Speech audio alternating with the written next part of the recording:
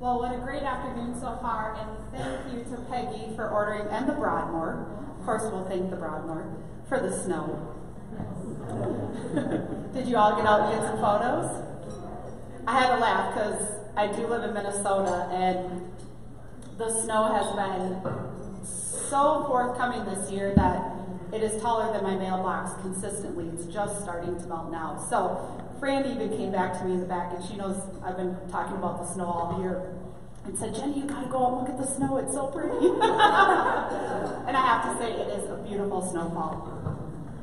So I am so excited about our next presenter and to be able to have Loren here today for our leadership conference. I have the opportunity of going on the road with Loren and Fran and Bonnie Buckheister as we do our rocket programs, and we've been in many of your cities. And I have to tell you, Loren has truly become a friend over the years, and he is beyond a wealth of knowledge.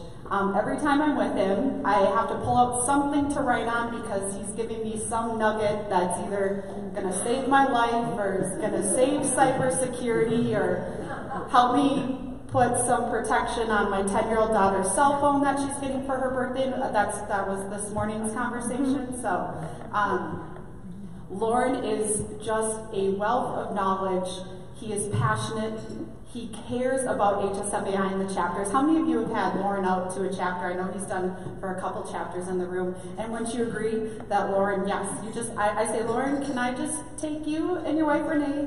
I'll come to your place because you live in the Fort Myers area, much better than Minnesota. Lock ourselves into a room for a week, and I'm just going to start typing because he is so full of information and just a lovely person to be around. And so I am so excited to have him here with you today. So as you see, chapter, no chapter, we decided chapters, right? So then we moved into, okay, now that we're doing chapters, and we decided we're going to continue to move forward with chapters, how do we create that member value proposition? How do we tell that story? How do we get, what we know, how do we put it in ways that we can bring out into the community? So that's why we have this next session with Loren, and he is here to help us with that and help us on social, all things social and marketing. So with no further ado, Mr. Loren Gray.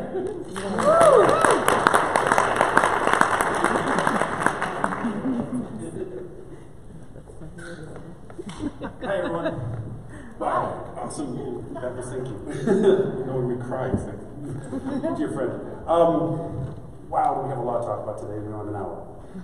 My wife and everybody that knows me, and everybody that are friends and that I know in the room, remind me to slow down and talk slow. Because I'm trying to always put too much into a short period of time. The objective when Fran and Jenny and the team came to me and asked, can you focus on what the chapters need to know and how they can improve their place in their market, how they can be better at being chapters in their market. And I took a bit of an interesting twist to it. What I thought about was not so much the semantics of the chapter, and we've gone through a lot. Peggy did a wonderful job going through the challenges and the things that you face in your volunteerism to the chapter, the obstacles that you have within the chapter, your participation in the chapter, the goals of the chapter. But more so, I want to focus on the opportunities that you represent. Old school, raise of hands. Do you have a business card that you made specifically for your relationship with HSMAI, your chapter role? 1, 2, 3, 4, 5. It's a powerful tool. You have a get out of jail free card to go into anybody's door in hospitality with the excuse, this is who I am. Not from the job that you run, but from your relationship with HSMAI. I want to put that in your head initially to think about this, because what I really want to talk about is this process we're going to go through. This is the stage we're going to go through today. I'm going to try to keep it segmented with the opportunity for feedback. This isn't a boom presentation as much as I have to talk about things. It's a question and engagement process. I do have some tools, not like Poll Everywhere, but it's called Mentimeter, same thing, different story. It'll create word clouds for us that we can engage with. I don't want to spend too much time with it because we can get languishing in that rather than the context of tools and techniques. I really want to give you working methodologies about how to improve using things like social media in particular today with what you need to do with your chapter. So this is the process. What we're going to talk about is branding to being an icon. Now, we're familiar with branding. We hear about it all the time. Personal branding, corporate branding, branding entities. Brand is one thing. Brand is a representation of a name, an identifier. What I want to talk about is becoming an icon. And we'll get to that. Then we're going to talk about a little bit about, are we aware of what we're really dealing with, the technologies that are out there. I was told very clearly that we have a very mixed group, we'll get to that question as well, of people that are engaged in different professions within our industry. So are we really aware of the technologies that are out there and the influence in our lives that they represent? Then, of course, what can you do with all of it? What are some of the methodologies that you can do with these platforms, the Facebooks, the Twitters, the LinkedIns, and so forth of the world? And then really the fun part that I want to spend the most time with is how to make all of it work. How to use the tools, the process that you need to look at, how you start from somewhere to get to somewhere else. Okay, so that's our methodology.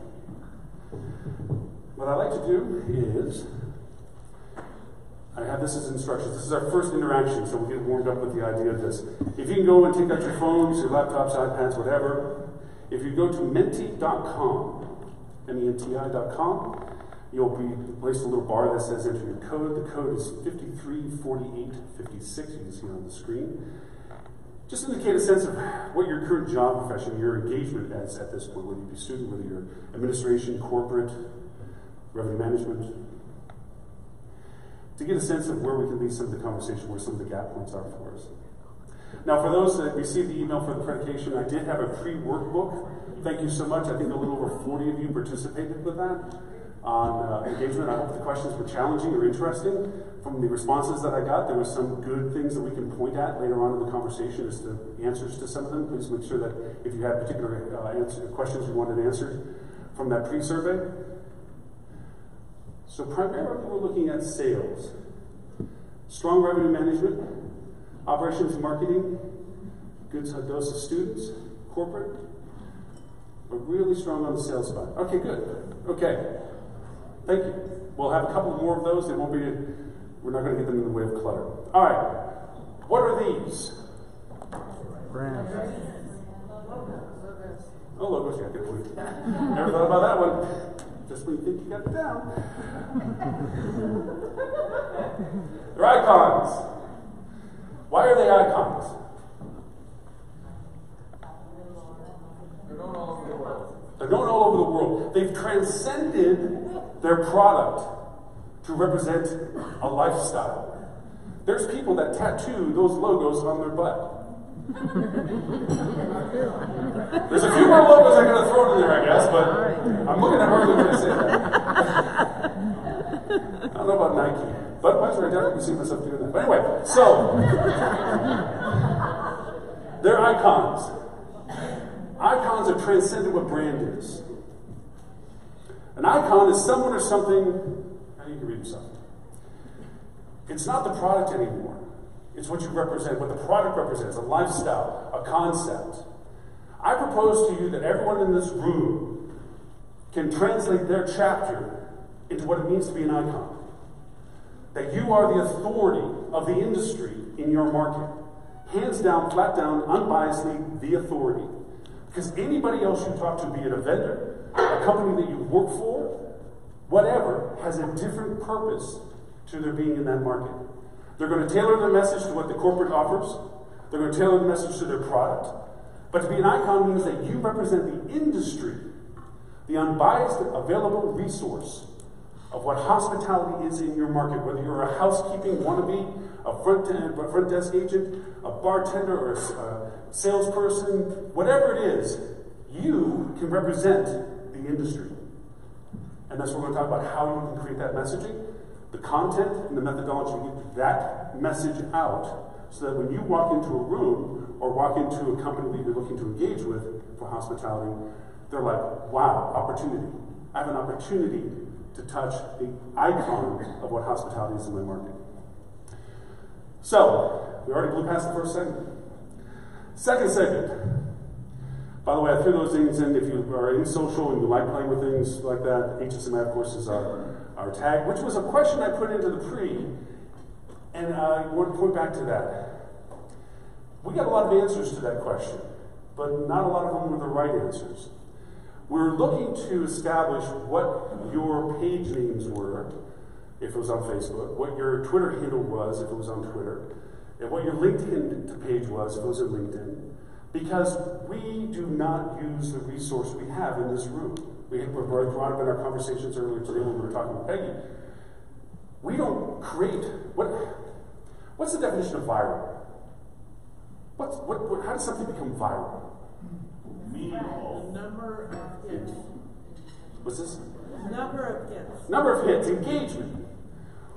I was asked that when I used to work for a large company, how do we get viral? And I didn't have an answer. It boils down to people share things because it makes them look good, makes them feel intelligent. I gave you an interesting stat in our conversation. 64% of the people will share a piece of content before they even read the content, just because it makes them look good. Oh, I know such and such is going to love this. And that's why there's such things as clickbait, BuzzFeed, and all this other stuff that's out there, that the headline looks great, but the meat behind the bone isn't really there. Making something viral is that spread of content that is relevant, but it's about the spread of content. Well, in our world, we don't share that with all these chapters. Do you know in this room right now everybody's chapter handle on Twitter? Do you share what they share? Do you like what they share? Do you post and comment on it? If you added, and I have the numbers in the questionnaire, let's do a quick piece of math. If everybody, the world average for Facebook is that everyone has 300 followers. Okay? Say there's 100 people in this room. What's the math for that? 300,000. Right? Next degree of separation.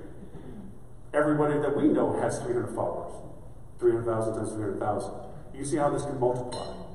Facebook says that the degree of separation, remember, the 6 degrees of separation, is less than 3 at this point. It's 2.98.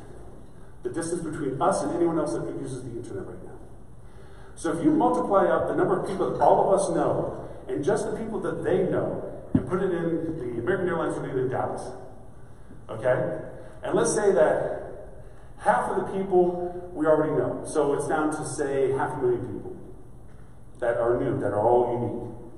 Out of that 500,000 people, if we say something, only half of them are going to listen to what we have to say. That's down to 250,000.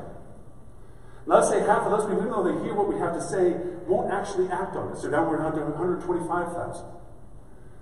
That's still more than what's an American Airlines arena can hold. Now let's say we cut that in half and say, even though they'll listen to us, even though they may do what we ask them to do, will they actually tell somebody else about it? Cut that in half. That's 75,000 people. That is still less than the number of people that we can connect right now from the people in this room. But we don't use that power. We don't share that networking capability of liking what our other fellow chapters do. We don't share what our fellow chapters do. Why reinvent the wheel every day with content when another chapter may have had a wonderful piece of content that you can share from them?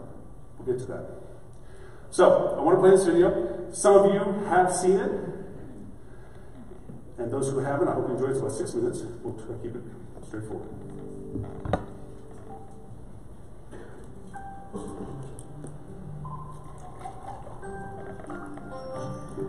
If you're sitting in the United States or Europe right now, you've probably never used a Chinese app. But the reality is, if you want to know how the internet will develop, China, the land once known for its cheap rip-offs, has actually become a guide to the future. You know, the internet is the internet. But for China, the internet is more like an intranet. It's largely walled off from the Western world by this incredibly complex system of filters and blocks that we call the Great Firewall. And basically, the Great Firewall blocks any foreign site the Communist Party doesn't need to control. So that means there is no Facebook, no Twitter, no Google. Instead, what filled the internet vacuum was a generation of Chinese copycats that have grown into huge companies. So for Google, you had Baidu. For YouTube, you had Youku. For Twitter, you had Sina Weibo. And the list goes on and on. It's almost as if the Chinese internet is a lagoon as an aside to the greater ocean of the internet. And in that lagoon, there are these swamp monster apps that bear some resemblance to the creatures in the ocean, but are mutated in some ways because they evolved in a different kind of environment. But things have started to shift in the sense that before, no one outside of the lagoon really cared about the swamp monsters. But now, all of a sudden, some of the features they've developed are so amazing that Western apps are trying to copy them. And the greatest example of this is WeChat. WeChat is an example of, for lack of a better word, a super app. It's a Swiss Army knife that basically does everything for you. It's your WhatsApp, Facebook, Skype, and Uber. It's your Amazon, Instagram, Venmo, and Tinder. But it's other things we don't even have apps for. There are hospitals that have built out whole appointment booking systems. There are investment services. There are even heat maps that show how crowded a place is, be it your favorite shopping mall or a popular tourist site. The list of services goes on basically forever. But it's not the variety of things you can do on WeChat that makes it so powerful. It's the fact that they're all in one app. So why does that matter? Hypothetically, imagine you're sitting at home and one day you notice your corgi is dirty. You open WeChat, hit a few buttons, and a few hours later a man shows up at your door with some shampoo and a big vacuum. Your dog gets clean and he looks great. You take a photo, you share it with your friends, and tag the dog cleaning business. You haven't left the app. Your friend who likes Hello Kitty and works a boring office job is slacking off at work and looking at WeChat. She sees the photo of your clean corgi. She decides she wants her poodle clean. She clicks the tag on your photo and orders the same service. Within seconds, the man with the big vacuum is on his way to her house. She pays him, and he's happy because he got paid instantly on WeChat. She starts chatting with you to thank you. Neither of you have left the app. While chatting, she tells you about a new hip noodle joint. She says, you have to come. It's a schlep, but you accept. She orders food while still at her desk. You order a taxi. She pays for the food. On the way to her house, the man with the big vacuum invests the money he earned from both of you into a wealth management product that's probably a little too risky. Neither of you nor the man with the big vacuum have left the app. Both of you arrive and the app tells the kitchen you're there. Your WeChat profile photo pops up on the left. It's an old photo from the year you had that weird part in your hair. Of course she makes a comment. Your food is served. You notice your meat is a bit overcooked, so you snap a photo and post a disparaging restaurant review. You're already on your phone, and you remember you still owe your friend money because she paid. You transfer her money. Neither of you, the man with the big vacuum, nor the restaurant, have left the app. At the restaurant, there are no menus, there are no waiters, there is no cashier. There is only WeChat. By rolling so many functions into one single app, it's altered the concept of virality. It's no longer just videos or images or tweets that can go viral. It's a dog washer, noodles, all sorts of companies and products that get the push of the social network. Here in China, that network is 700 million people. Sounds great, right? Well, it is, but using a single app to find a date, schedule an oil change, or notarize a document also enables WeChat to collect a staggering volume of personal data. They know what you talk about, who you talk about it with, what you read, where you go, why you're going there, who's there, how you spend money when you're online, how you spend money when you're offline. The list goes on indefinitely. For advertisers, this is a miracle. It's the combined data of Facebook, Amazon, Google, and PayPal, all in one place. The problem is, all of the data is information Chinese companies are forced to share with the Chinese government, which has a long record of human rights violations, and isn't exactly shy about stalking its citizens. If you're not in China, why does this matter?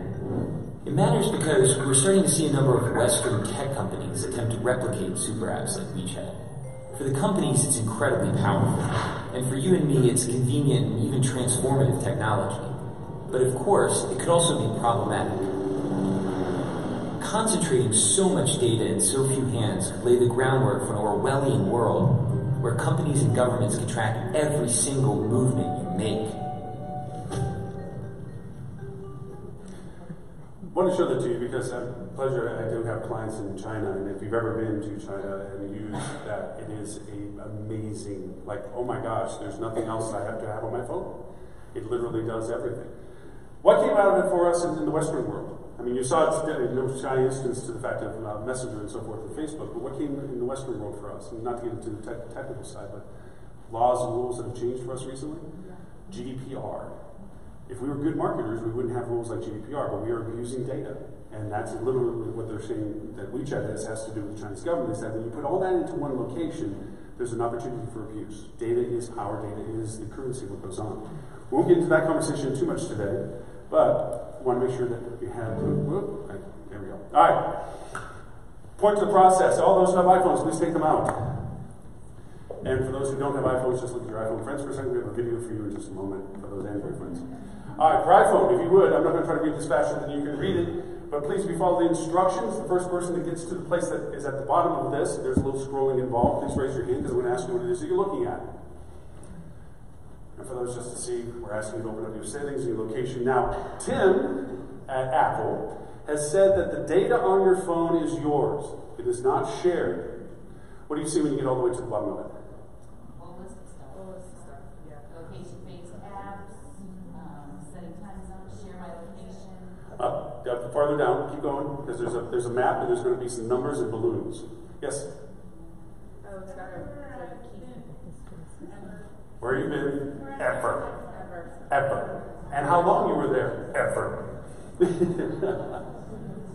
Do you remember those old pictures where it says this phone has replaced the following things and it shows video cameras and GPSs and all that stuff? Your phone keeps all this data. It knows barometric pressures and altitudes and locations. Now, Tim says that this data is on your phone and that it's not being shared, but it is certainly being used. Okay? So with that in mind, for our Android friends, I give you this video. We know that Google is tracking us. We agree to it when we set up our phones. So we wanted to figure out what exactly Google is learning about us throughout the day. So here's what we're going to do. We have two identical phones. The only difference between these two phones is this one is in airplane mode. Both of the phones lack a SIM card, and they haven't been set up to access any Wi-Fi networks. So for all intents and purposes, these phones have no connection to a data network. We're going to keep them with us throughout the day. And while I travel around DC, we're going to figure out just what Google is finding out about me. Our first stop, Sim's convenience store, just outside of Fox Bureau, for a quick coffee. From there, we took a walk to the Capitol and took a quick walk around the Senate office buildings, and then decided to hop in a car and head around town. Hello. We're going to the Children's Hospital, please. To run our test, we had to do more than walk the block, so we took a tour around our nation's capital. First, due north to the Children's National Medical Center Hospital, then west to St. Albans School and the National Cathedral. Our tour around town was a 14-mile journey that lasted more than an hour. The entire time, the phones had no access to the internet. Oh my goodness. Not a Wi-Fi connection and not any cellular data service. It almost seemed quaint to assume that Google wouldn't even be able to collect data on me. Let's head back to the bureau, my friend.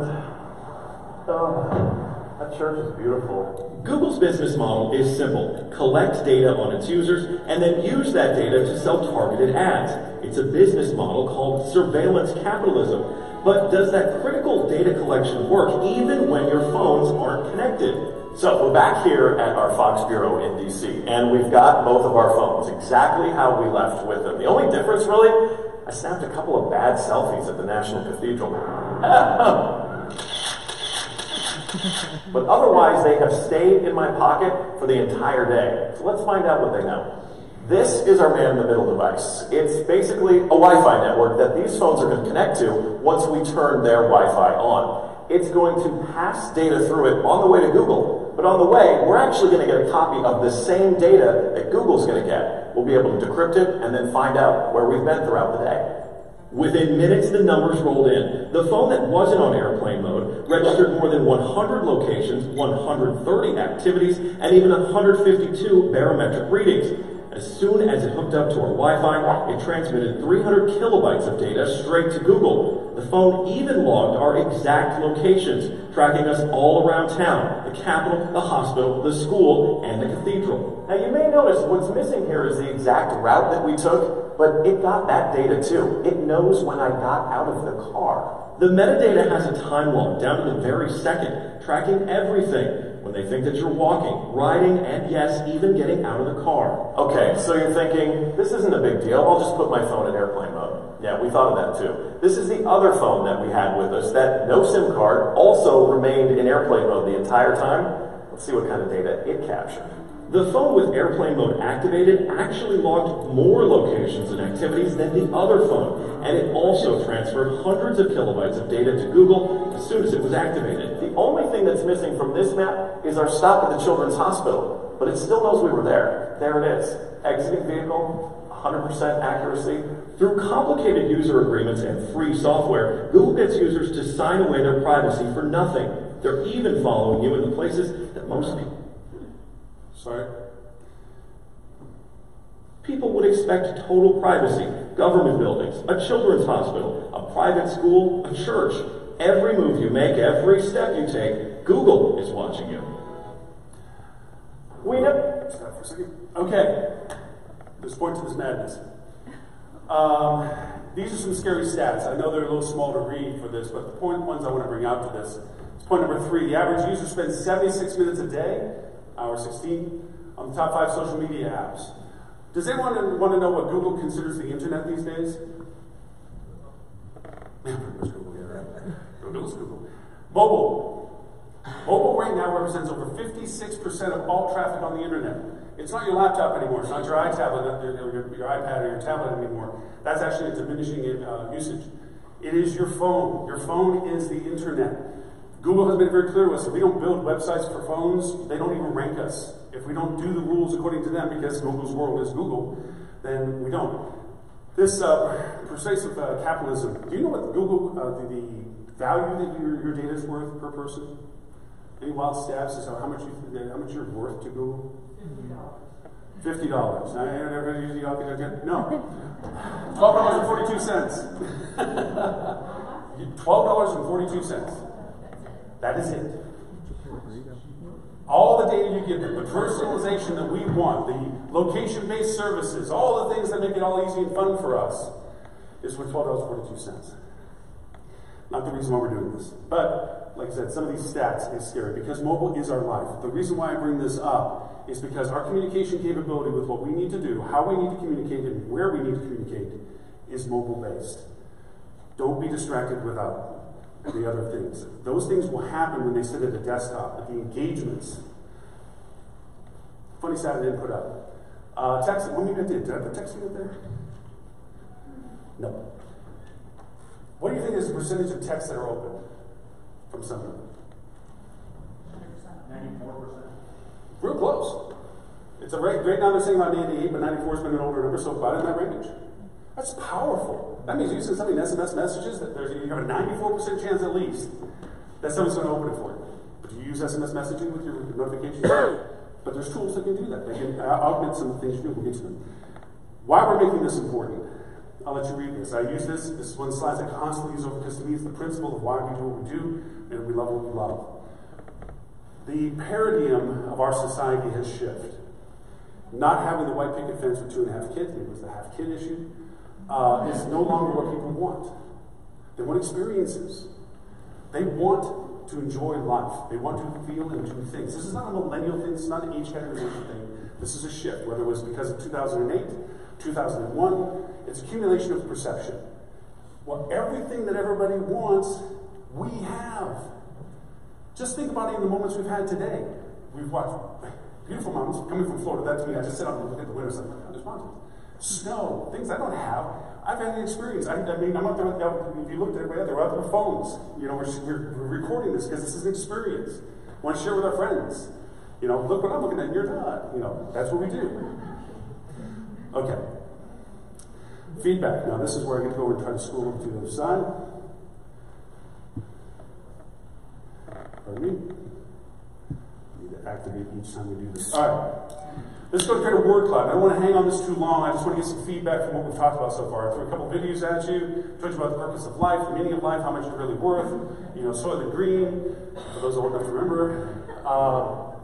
So here, please, if you would, go to Menti, put the code in. You should already, if you've already had it before, it's the same code. Now the new question should come up. Pop in whatever comes to mind. If you have a question, not that I don't think you're tuned enough to raise a hand.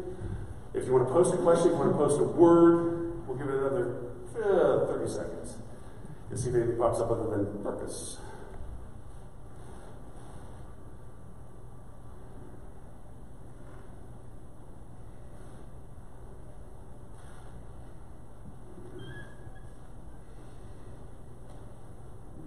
Practical application, excellent. We're going to get to that.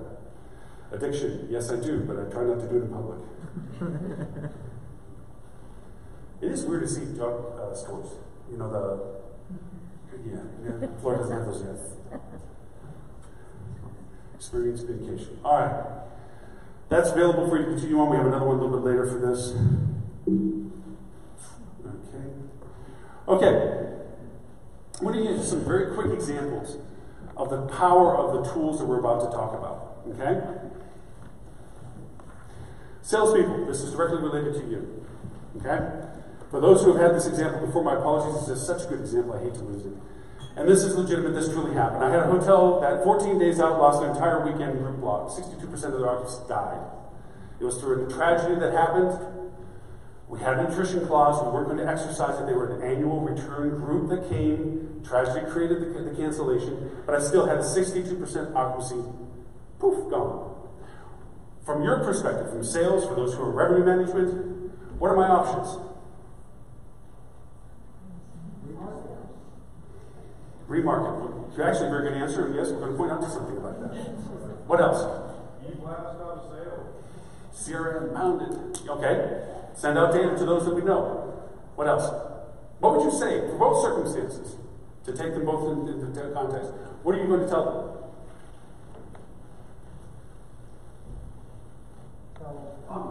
For the retargeting or for the CRM send, the database send? What are you going to offer them? Discount. Go ahead, opportunity up. Opportunity of a lifetime. Woo! Yeah.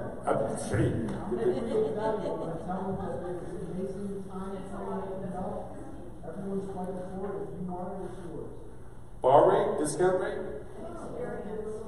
Okay, you'd hang on to it. Good choice. Offer them an experience, or make it seem as though it will be an experience. Some of the best answers. Where's Jen? Jen?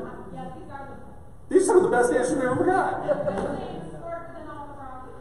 Rock people are like, well, you know, that's also because we get a lot of revenue people who are like, let's reduce rate and see what we get for increased demand. Yeah, Bill, these are some great answers. And to your point, yes to all of them. What we did do was we went to Facebook. Now, we don't have the time to go through exactly the custom audience development program of this or not yet, but say that there's a thing called custom audience. So what you do is you take your emails of people that you have in your database, and you load them into Facebook, and say, hey, Facebook, of the emails I just gave you, who do you know? And it'll come back with some number related to how many you sent them.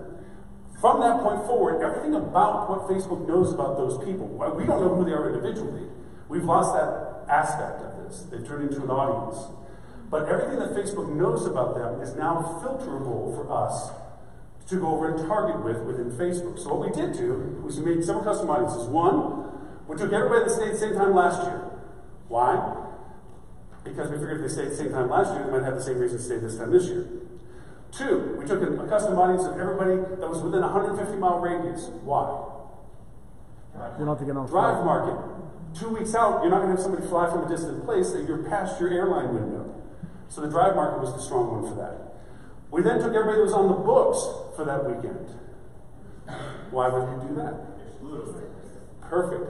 We're going to make them a negative audience so that what we're about to do, they won't see. Because one of the things about offering anything is putting money back on the table. From a revenue management point of view, you start offering discount rates. You got people that do buybacks. You lose, you know what I mean. Anyways, so we did all those things, okay?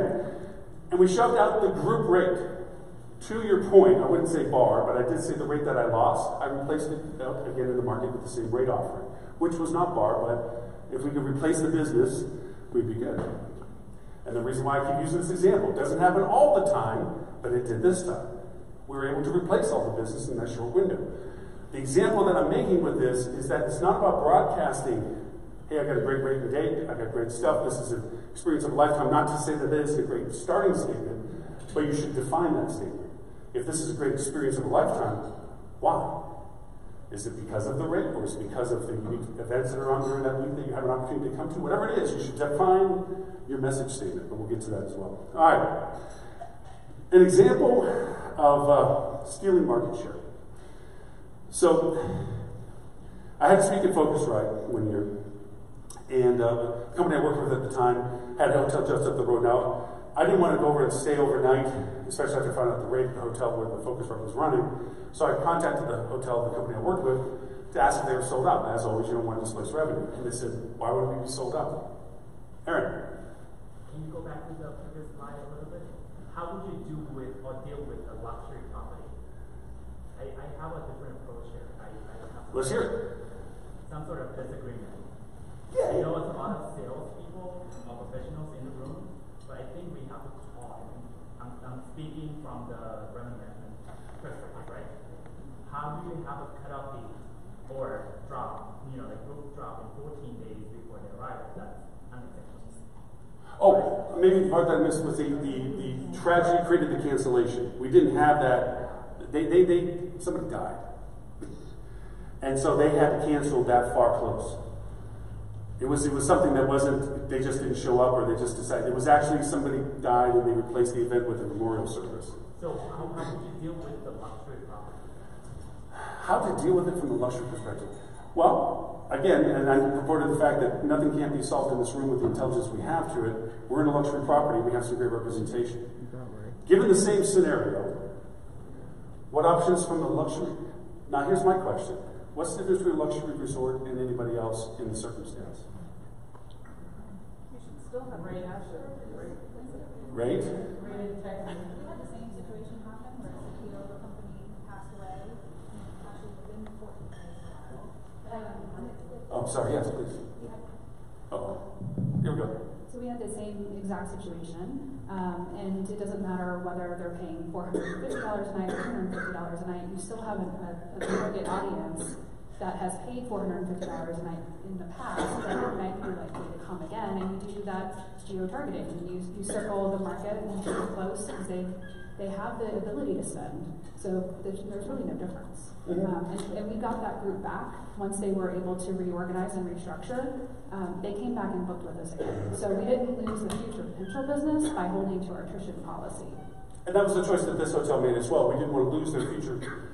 I mean, they had been a perpetual piece of business for us for years, and we lost them through a tragedy, and we didn't want to just get short-term gain for hitting attrition and then saying, well, sour grapes, they're not going to come back. Plus, there could be 250 attendees that now have a sour taste for your company. They're going to tell the 300 people that they know, and no one, it's just not good business. And especially with those kind of stories to tell, when tragedy hits and then you're being less than sensitive, it does have a repercussive effect to it. But I guess, Aaron, to answer your question about this, I don't know of a distinction between resort and not. Rate integrity, yes, everyone has rate integrity, and obviously non-resort hotels or non-destination resort hotels have a little more flexibility in market space as to what tier they land on. When you're on top dog in your tier, you have a maintenance that you have to maintain for that. But you also have, and I think the answer that best I can suit for this is that through the targeting capabilities of making sure that it's not a general audience that is aware of it, it's not in your market strategy in general, it allows for the selectivity for the responses that we got, that those people who were most interested in the opportunity took advantage of it,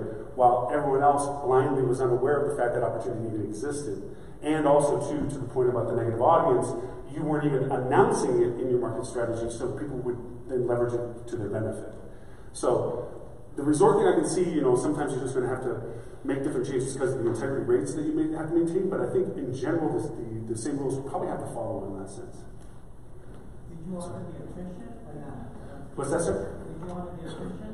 No, we didn't charge for any attrition. Because we replaced it with a similar business at the similar rate, that was our we understand statement to them. We went over and said, hey, we got this, we were able to fill this in, and we weren't even going to, even if we had to lose cost to it at that point, because again, from the repercussions, we live in a social world, which is what we're talking about. And that repercussion, that consumer sentiment could be a negative impact for you, and more painfully so than the monies that you would have gained by charging them for the differences on it. Hopefully, and thank you. I appreciate that. Okay, back to this one at hand. So, didn't want to stay really expensive. Competitive. The hotel that was the company I was with was at 60-ish% occupancy, whatever it was like that. And I said, well, what about the conference down the road from you guys? And they're like, what conference? I'm like, hey, don't you guys do reader boards anymore? Anyway, so I went over and did a target. I took everybody that liked Focusrite, and I took everybody that was their lead sponsorships of everyone that follows those companies, and I made a custom audience out of them. And I sent this ad out to them that basically said, sending Focusrite doing 4-diamond service, almost $100 less, because the rate that was at the hotel, the Western Diplomat in Hollywood, was $4.99. Their rack was $3.99. So we're getting rack, not even bar. Just 5 minutes up the road, up from the beach from the conference. The results of this was we did sell out for the entire week of the event, and they got a whole bunch of more followers for it. So we thought, hey, that was lightning. That happened. Wow, we did it. 2 years later, Focusrite came back. Almost the identical ad, almost identical results. Didn't get as many followers, because by that point, Facebook was throttling their following stuff a little bit. So, targeting with Facebook, targeting with all the filters that are available for Facebook, is a very powerful tool to use. Here's another example of more from a food and beverage point of view. This came from a hotel, from a restaurant that just went under a major renovation, sitting on a beach. 30 years in existence, great product, well known, well established in this market. What grew up around it was 71 competitors you could walk to. It was a small town in Florida that all these restaurants and things were into. So the commodity in that market was really about where you parked. Because once you parked, you can get anywhere you wanted to go to. Well, they had a problem. Friday nights, they were losing their happy hours, and they were losing their live music audience later Friday night because there were so many other choices for people to go to. So this was an application of old school marketing with new technology. I used to own restaurants, and for me to get happy hours, the rule I knew was get the single girls in. They don't like buying their own drinks, that's for sure. Because the guys come in, hey, buy a drink. Back in my day, we didn't have social, so you had a chance to survive. Here, one person will stick their head in, see it's dead, tell everybody else, and nobody shows up. So what we did was, we did a radius around the restaurant, okay, of about 5 miles. And we went over and said, anybody that's female, 24 to 34, single, we didn't want to disrupt your family life, okay? And we posted it Friday at 5 when people were making those decisions, the social engagement. What do you do? I don't know, we did it Friday, I don't know what we did. And we sent it out with the post going and saying, hey, show this to valet and get free parking. We had 150 parking spots for the restaurant. And 5:45 we had to take the post down because we had no more parking spots. We had a great happy hour. And we were going to send the second post out 9:45 when the live music started saying, hey, live music, show this, get free parking. We had to offer only free drinks. Why? Because we had no parking spaces. Everybody stayed. Everybody had what they wanted to. The girls were there, the guys were there, the music was there, food was there, everything was good. So we thought, oh, well, lighting again. Anytime we wanted to do this, we thought our competition was going to figure this out. Anytime we wanted to do this. Then we started getting more filtered. We started paying for ads. We started getting anybody that worked in the law office, they worked in the doctor's office. We started looking at our employer base around in the market, targeting industries, targeting company names. All that is usable within Facebook. Okay? Feedback. We'll take a briefer moment with this because I took a little longer on that section than I anticipated, and I do not want to miss. Any feedback from what we just did? Any question comes up with it, any comment you want to make about it? We're only going to about 15 seconds to this one because I refuse to miss our window.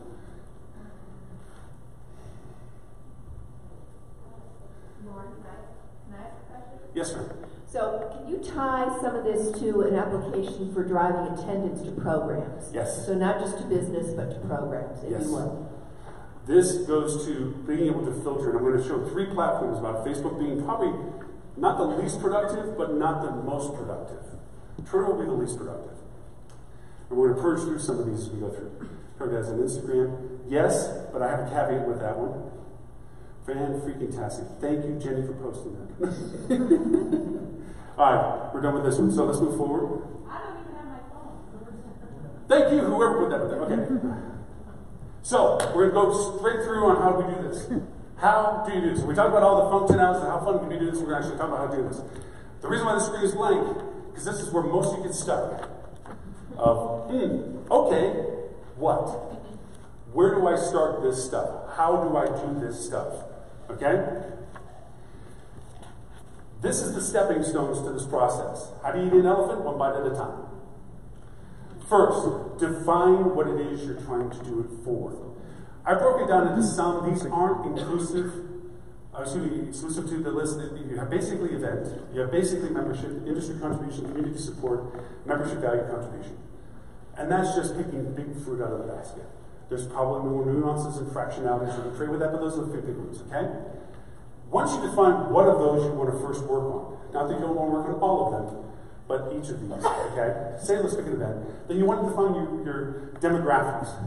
Who are we talking about? Remember one of the problems that Peggy brought up about, oh, I went and I didn't attend, or I attended, it wasn't what we wanted to value, and I said it was marketing. It is marketing, because you brought the information in front of the people that really didn't want it. They just decided to come thinking it might be relevant, whether it's through the communication or whether there was the targeting, but either way, they lost interest or didn't feel it was out. This is where you fix that. You define the demographics associated with what you're trying to do. I'll keep with the event theme. So you have an event. Who do you want to have show up at your event? And you have 2 answers to that. Who historically has shown up to it if you've done it before? Or 2, who would you like to show up if you're doing it now? That's it. Third, define your timeline for each effort. The event is the end of the timeline, not the beginning. It is the result of what you're about to do, not the beginning of what you started. Okay? You have choices to make with that. Where's the content being distributed?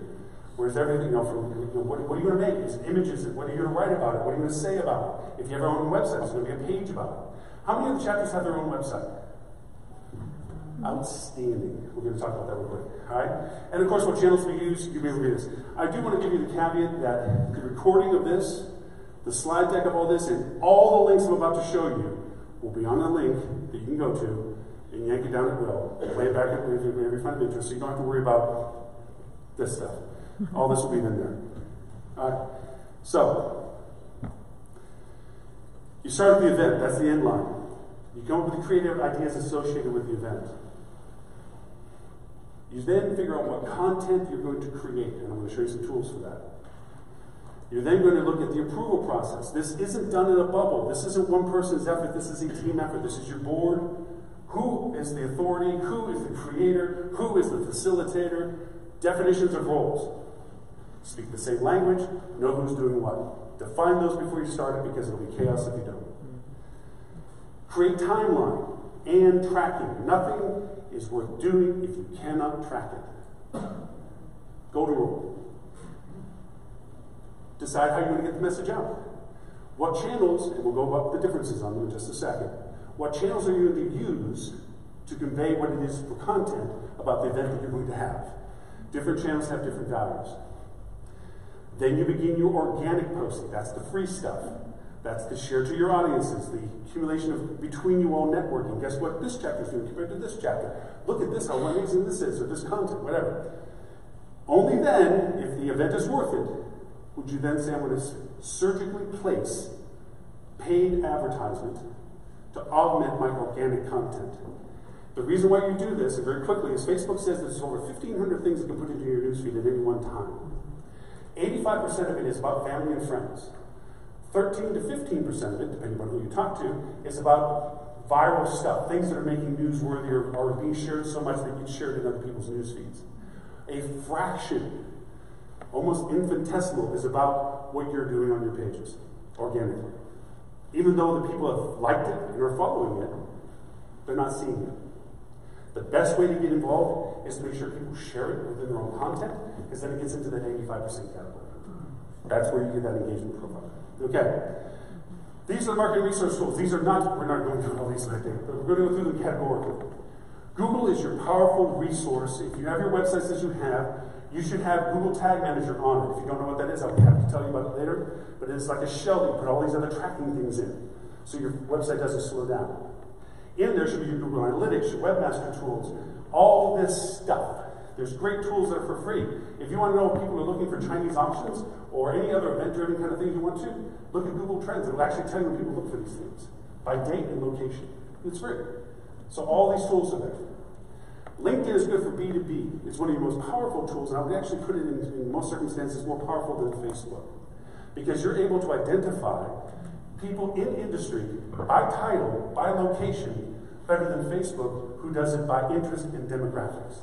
Okay? If you look at Facebook, okay, just let's go back to LinkedIn. You have lots of tools in there. One of the things in the pre-book was, what is LinkedIn's tools and so forth, Navigator and Insights. Okay? Every one of these platforms will train you for free. Do not pay anybody to train you for this stuff. They are more than happy and will do it better than anybody else, third party, teach you how to use their platforms for free. Okay? Facebook, all about demographics, personas, families, engagements, interests.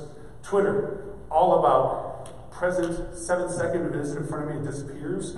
That's where you hammer this stuff. I mean, you can put 15, 20 posts a day, same thing all the time, and nobody's going to notice unless they go to your newsfeed or your page and go, whoa, same thing. We'll get to that. Pinterest, don't mess with it if you don't have rich content and a community to talk to. If you don't have the community, don't use Pinterest, because Pinterest is a visual engagement. Great for salespeople for smart business, don't get me wrong. We're talking about chapter use right now. Instagram, love Instagram, gotta have a community. They've got to be interested in what you're talking about to follow what it is that you're saying. If you don't have that community engagement, you do a lot of broadcasting without a lot of engagement. Not that it isn't useful, just that It has to be useful in a certain way. Retargeting was brought out earlier, very powerful for engagement with your websites. Proximity marketing, obviously if you're talking about being an icon in your market, your proximity is your geography. Isolating it out to regionality or segmentations within your proximity. You can, in Facebook, can put a pin on your competitor. I'll use this in the business sense.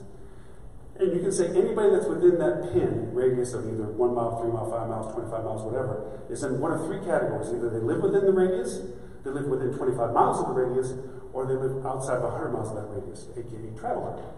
And you can actually target the people that are staying in your competition with any message you want. Don't do blitzes, just target your employers. Take your top 10 employers and say, hey, we're going to offer them an employer rate of such and such, if you want to. You have this capability with things like Facebook, Twitter, even LinkedIn. CRM is very powerful. We'll mention that real quickly. Third-party services, we're going to hit real fast. This is an unreadable list. These are all the tools that you'll have links to. Some are free, actually most are free, and others are paid for. This is a better color representation of them, categorized as to what they're helping you with. These are amazing tools. And Jenny can tell you that I am constantly, I download way too much software. I play with all these. We're going to go through some of the usages. But this will help you with creative design, social engagement, monitoring, tracking. Actually, you know, we're going to skip these slides, and I'm going to go over to my tabs. Where's my little screen?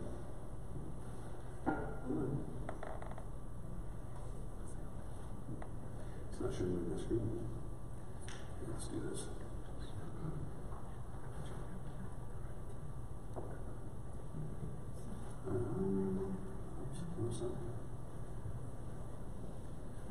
Just a moment. Okay. This will be fun. So, this is LinkedIn. Wow, this is going to be hard to do. This is not working as easily as I would want it to do. In LinkedIn, for you to go to your marketing, you go here. No. Sorry. You may not be able to do it this way. Sorry. That was going to be a little bit more visually easier than what it is. All right.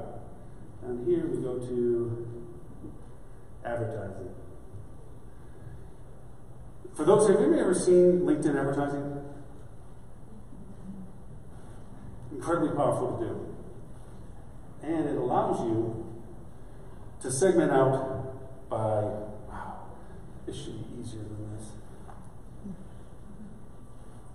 Let's see if I can do this. Okay, there we go. And I'm going to try to go by tab. All right, we're just going to go through some tabs real quick.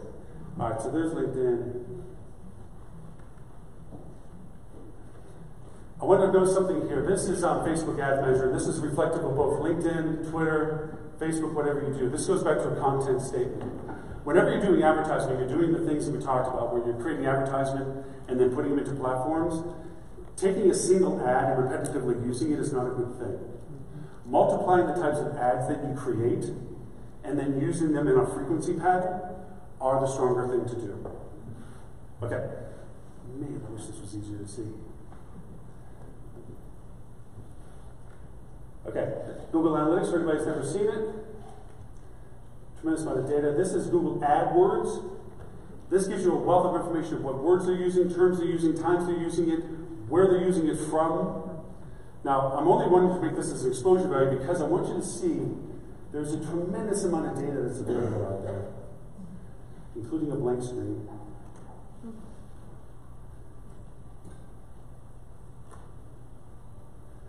Here we go. Okay.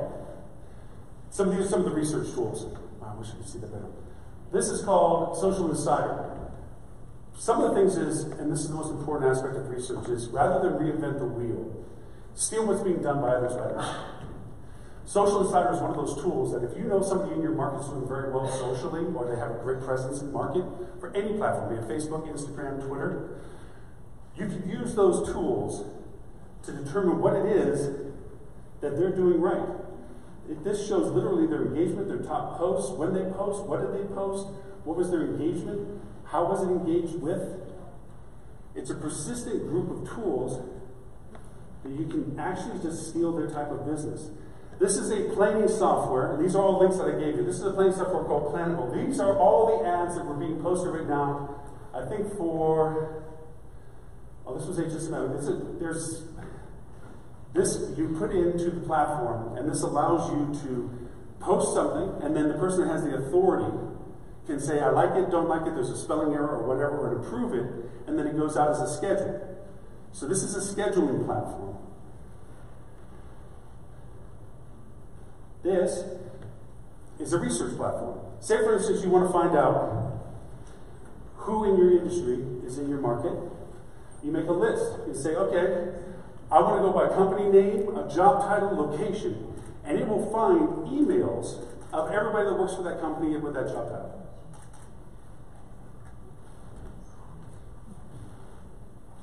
That's free? That one is, no, that's 19 bucks. This is called Albatross. You put this on your website and it tells you every company that's touching your website. Company, with all the information about that company. Employees, income, location. It'll tell you what they did on your website, and if you click on one of those, it'll give you the emails of every company that it finds in its company by title, and their social links. That's called Albatross. This is an event form. You guys have an event, you probably use Eventbrite. This is one platform you don't have to pay pass-through costs. It's called Eventform. You put the event in there, and you don't have to pay for anything. You just pay for the transaction with your merchant account. Set it up just like Eventbrite. This is a platform, I do quizzes. I don't know whether you saw the quiz we did for this one about being a revenue manager, being convergence, but you take a quiz and it scores you how well you succeeded with the answers, whether you were right or wrong. This is a platform that's called Engage Form. You make these quizzes, and that's a part of your post that you do for your social content. That, hey, are you as smart as you think are about revenue management? 10 things of. It's $9. King Sumo, one of the things I thought would be a suggestion for you guys for events and so forth, always give something away. Attend for free, sign up now. For instance, this one we did a VIP for Miami South Beach. We had 316 contestants, but they had 1,880 entries. Why? Because every time they shared it, they got another entry. It takes 2 seconds to set it up. Go in, type what you're giving, membership of or attendance of, and sign up now, no purchase necessary, and let people, and as much as they share it on their social platforms, it increases their entries. It's called King Sumo. This is a creation tool called Powtoon, making animations, cartoons. It's as simple as taking a template down and typing in the letters you want, or taking an image you want and dragging it in. So you make animations for content. This is where you see some of the stuff I've been doing for Rock, for Europe. I'm helping them in APAC with their advertising. These are all the creations we're doing. Magazine covers, image ads. Nobody likes just a text statement. They like images, they like videos, they like animations, they want GIFs, they want those kind of fun things. This is where you make them. And it's literally a drag and drop. You replace the lettering that's there with what it is that you want to put in. Another example of the same thing. This is called Promo Republic. You simply type what you want in there with the links that you want in there. I know friends coming up to take No, Lauren, I'm so sorry, but we have 2 CEOs who are limited time, and they're starting in 1 minute. Okay, 1 minute, I got 1 minute. See in the lower left-hand corner, that little bar? Steal people's content.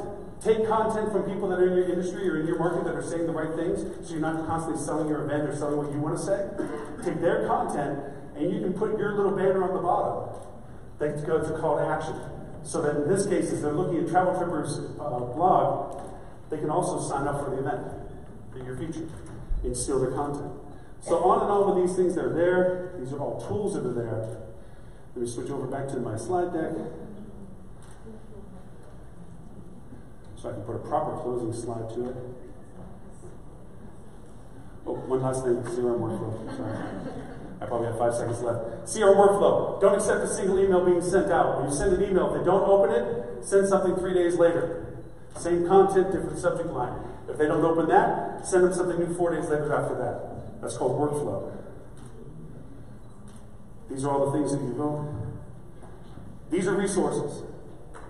There's podcasts, there's live video shows. We're talking about the show that I do. There's podcasts of people that do phenomenal work. don't look over the HSMI's blog and newsletter on a repetitive basis. There's always excellent content to that. But there's all of these are in the slide deck for you.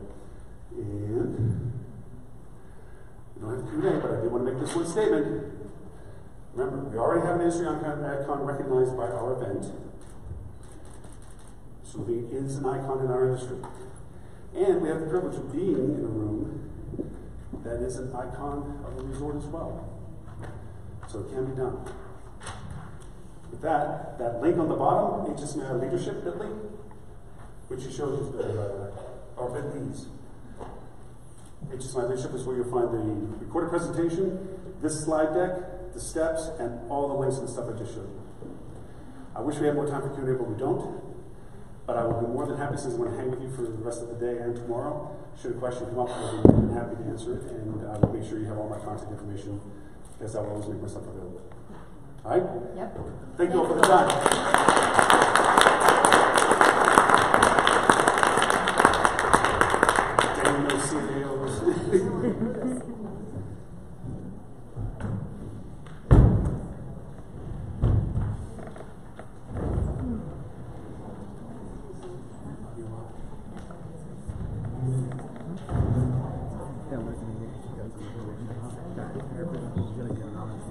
Yeah,